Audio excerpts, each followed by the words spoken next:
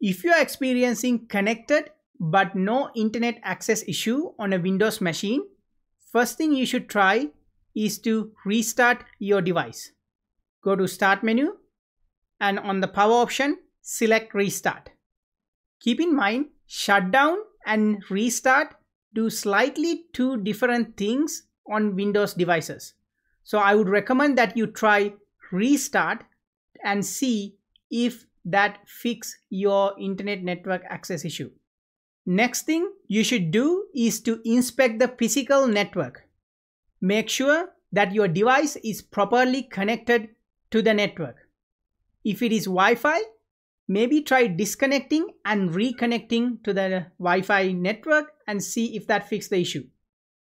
If it is a wired connection, make sure all the wired connectors are properly inserted and working. Inspect your modem, router, any access points or switches to ensure that they are properly working. Reboot those devices and see if that fixes the issue. Typically, rebooting a modem may fix something like this if it is the modem that's causing the issue. Another thing that I recommend people do is to directly connect a device such as a laptop to your ISP modem after the modem has been rebooted and see if you get an internet connection. If you don't, maybe the issue is with your ISP. At that point, you will be contacting your ISP for help. You can run the network troubleshooter. To access that, there's two ways to get there. One is to right click on your network icon on the system tray and select Diagnose Network Problems, and that will open up your network troubleshooter. It looks like this. Another way to access that is to go to Start, select Settings, and under System, go to Troubleshoot. In here, select Other Troubleshooters and select Network and Internet option called Run right here, the Run button. Click on it and it'll open the same network troubleshooter. So you can access either through the system settings or through right clicking here and selecting Diagnose Network Problem. And then run the network test and it will give you some helpful hints maybe why you do not have internet. In this virtual machine that I have two network connections. So if I select the other one that is not working, it shows there is no DHCP server found, and that is a clue why that network is not working. So this is a useful tool to figure out, at least if it doesn't fix it for you, what's wrong with your network. So if the network's something wrong with it, when you run restart adapter, for example, it gives you option to do that. It'll restart your adapter and try to resolve that issue. So that's another tool that you can use to try to resolve your network connectivity issue. Another thing you can try is to reset TCP, IP, stack, and DNS. To do that, click on Start menu, type CMD to open command prompt, and then we will enter few commands to get the TCP, IP, stack reset as well as the DNS reset. The first one we can try is the netsh winsock reset, and press enter. It'll go ahead and reset the Windows socket API. Another one you can try is netsh IP reset, and what that will do, it will reset the TCP IP settings. And another one you can try is ipconfig /release and an ipconfig /renew, and press enter. What that will do, it will renew your IP address by reaching back to the DHCP server and requesting a new IP for your device. And another one you can try is ipconfig / flushdns. What that will do, it will clear the DNS cache, and that may resolve your internet connection issues. You can confirm and update network adapter settings. To do that, on Windows search, type control panel, open control panel and open network and internet, open view network status and task, and select and open the network connection, and on the general tab of the network connection, select properties. In here, for most home users, make sure IPv4 is enabled, and for some internet connections you may also need IPv6 enabled.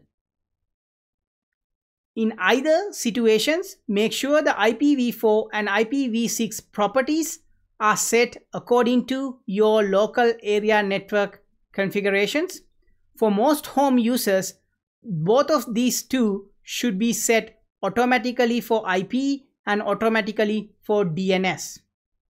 However, if for whatever reason your network connection is still not working, especially for home users, on the IPv4 properties, change the DNS from obtain DNS server address automatically to use the following DNS server address, and maybe try a public DNS such as the Google Code 8 and Code 4 options, and see if that resolves your network connection.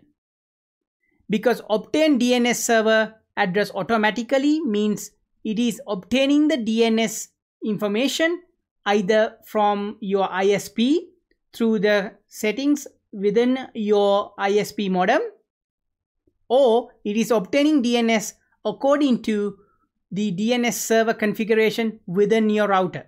But you can override that here by selecting this option and trying out a public DNS such as Code 8 or Code 4 from the Google. That may sometimes resolve network connection issues out onto the internet. You can also try to update your network adapter. To do that, go to your start menu, type device and open your device manager. Find your network adapter, select it, right click, select update driver and select search automatically for drivers. However, in most cases, this option not going to find any driver updates. So another thing you should be doing is find which network adapter you have, go to the internet and look for that network adapter's drivers, download the drivers, then again come back to the device manager, right click, update device driver and select browse my computer for drivers, and then select the driver files and update it through that way. Sometimes a simple update to your network driver firmware will resolve your internet connectivity issues. Another thing you can try is to disable your proxy. On Windows 11 machine, Microsoft made proxy detection automatic. You can change that. You can go to the start menu, select settings. Under settings, select network and internet, select proxy and make sure automatically detect settings turned off, because sometimes this automatic detection of proxy could cause network connectivity issues. For most users, you do not need the proxy detection. If you have metered connection enabled, it may cause you to lose internet access. If you do not need that, go to the start menu, select settings, go to network and internet, select Ethernet and make sure metered connection is turned off, Because sometimes if you turn on the metered connection, if you are using a lot of bandwidth, it may result in your network internet access being disabled by Windows because you have accidentally may have set a limit to your network usage. Another thing you should check is your network profile type. To do that, go to Start, select Settings, select Network and Internet, select Ethernet, and under Network, you should have two options, Private Network and Public Network. You can switch between these two and see if that will resolve the issue. Typically, Microsoft recommend that you have public network set up, but you can also switch to private network and see if that would resolve the issue that you are having.